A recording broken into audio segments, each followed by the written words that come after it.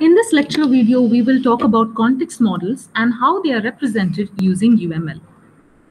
In the early stages of the specification of a system, you should definitely decide on the system boundaries. This may involve working with the system stakeholders. Stakeholders are all people who are involved with building the system and using the system and specifying the system. And you have to work with these stakeholders to decide what functionality should be included in the system you're trying to build and what is provided by the system's environment. Systems environment may include other automated systems which will provide input to the system which you're going to build. You may also decide on automated support for some business processes, and whereas other processes may have maybe manual or supported by different systems. So let's take a look at why context models are important. The outcomes of developing context models are threefold. First, it limits the system cost because you're going to specify what is the functionality solely provided by your system. You're also going to specify what functionality can be taken from other systems, what functionality can be automated, and so on. You should also decide on overlap in functionality, where you can decide what functionality is going to be reused and what functionality should be newly implemented. So since you have all this in place when you decide on the context models, it is definitely going to limit the system cost and the system development time. It is also going to give you an improved understanding of system requirements and design.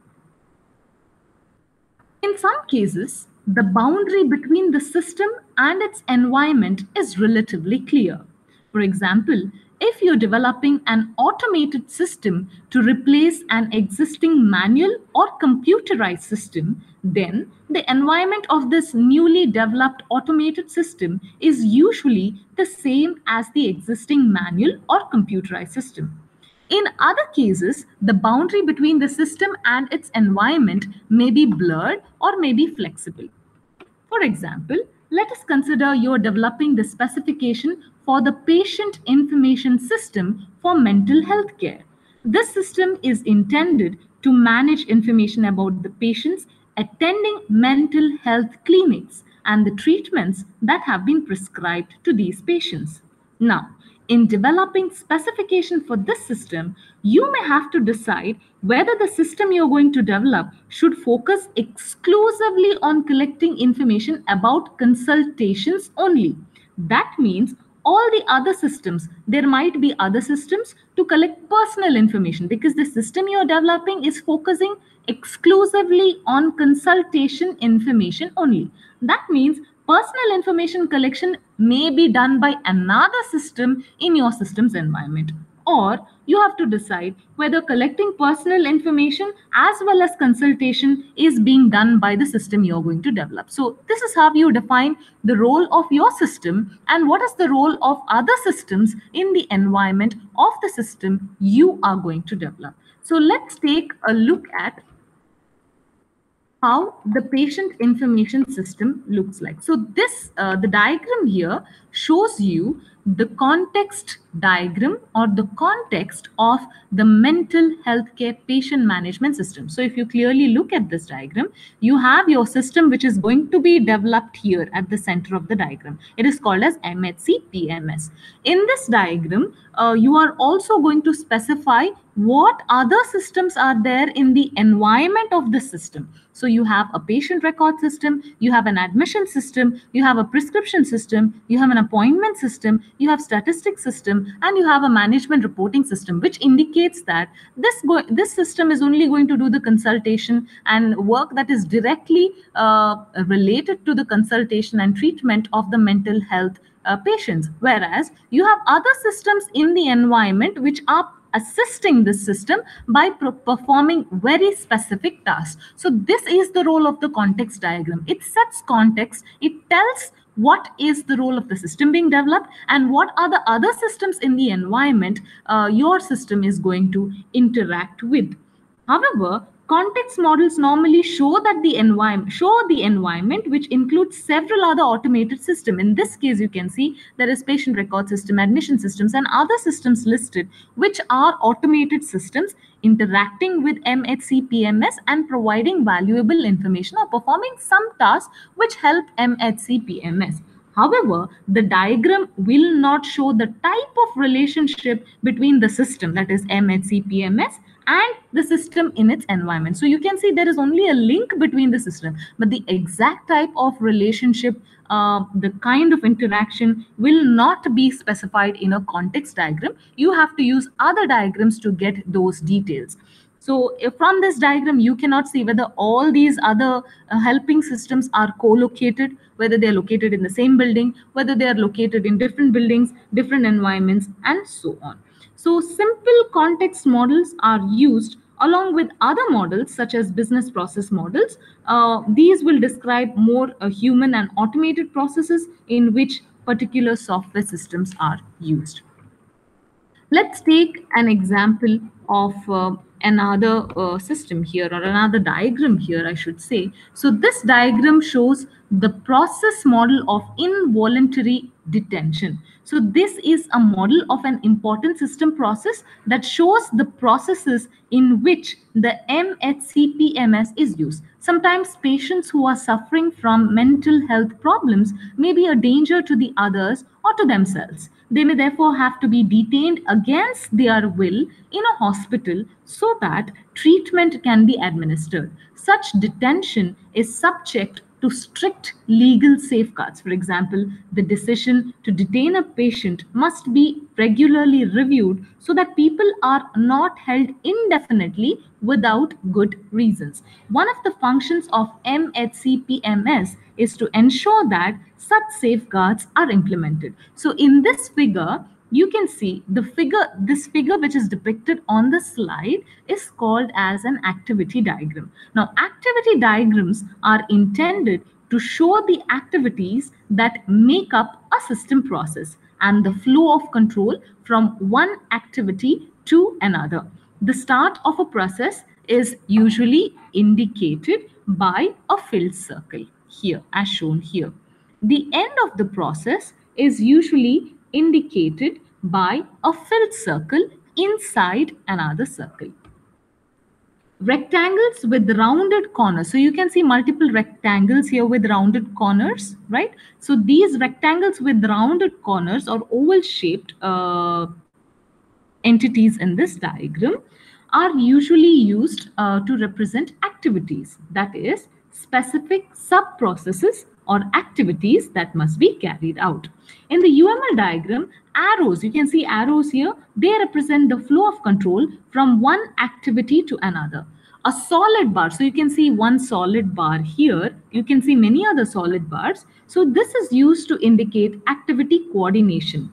When the flow from more than one activity leads to a solid bar, that means all of these activities must be complete before progress is made to the next activity. For example, if I have a solid bar here, right, there are two activities which flow into the solid bar, that is inform patients of rights and record detention decision. When I have a solid bar and incoming arrows, that means that both these activities should be completed before the control goes out of the solid bar. If one is completed, then it waits for the other activity also to complete before it goes ahead with the control and process flow.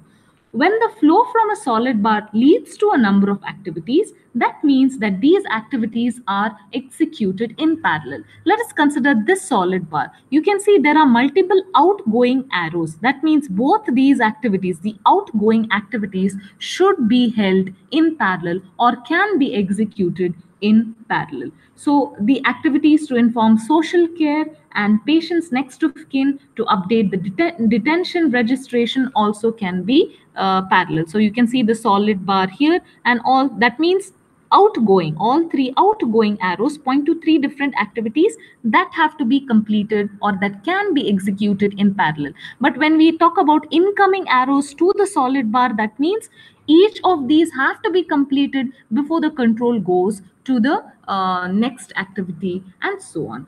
So arrows also may be annotated with something called as guards. So you can see these arrows here, they have labels or something called as guards. So these indicate the condition when that flow is taken. So you can see guards showing the flow of patients who are dangerous and not dangerous. So here you can see this is one guard dangerous, these are not dangerous. So this is nothing but a condition. Based on these guards, you can take different flows. So patients who are dangerous to society must be detained in a very secure facility. However, patients who are suicidal and so are a danger to themselves may be detained in an appropriate ward in the hospital. So let's quickly review this diagram. Start state, confirm the decision, detention decision. Once the decision is confirmed, this is an activity, it goes to a solid bar which has two outgoing activities. That means these two activities can be executed in parallel. That is, inform the patient itself of his or her rights and record the detention decision. So both of these can happen in parallel, but before both of them complete, because you can see the outgoing arrows are also going into a solid bar, that means these two activities must be complete before the control flow goes here. So you can see a diamond shape here, that means a decision has to be taken. So there are two outcomes of the decision: the patient is dangerous, the patient is not dangerous. These are called as guards. So if the patient is termed as dangerous, the next activity is find a secure place. If he is not dangerous, the next activity is admit to hospital. So if you find, if this is the flow you have taken based on this guard value, if this guard value or this condition evaluated to the patient being dangerous, find a secure place. Now again, you can see based on whether the secure place is available or not available, you have two different activities. That is, if it's not available, transfer to police station. If it is available, transfer to that secure place or secure hospital. And if the patient is not dangerous, admit to hospital. So you can see 1, 2, 3, all these three activities have to complete before you go to the next set of activities. That is indicated by the solid bar. So all incoming arrows should be complete, only then you can go to this the other end of the solid bar, which indicates that once this is done, one of these decisions is taken, you can inform social care, inform next of kin, and update register. These three are outgoing activities from the solid bar. That means these three activities can be executed in parallel. Again, you can see these three activities are incoming to a solid bar. That means unless you complete these three activities, you cannot go to the end state.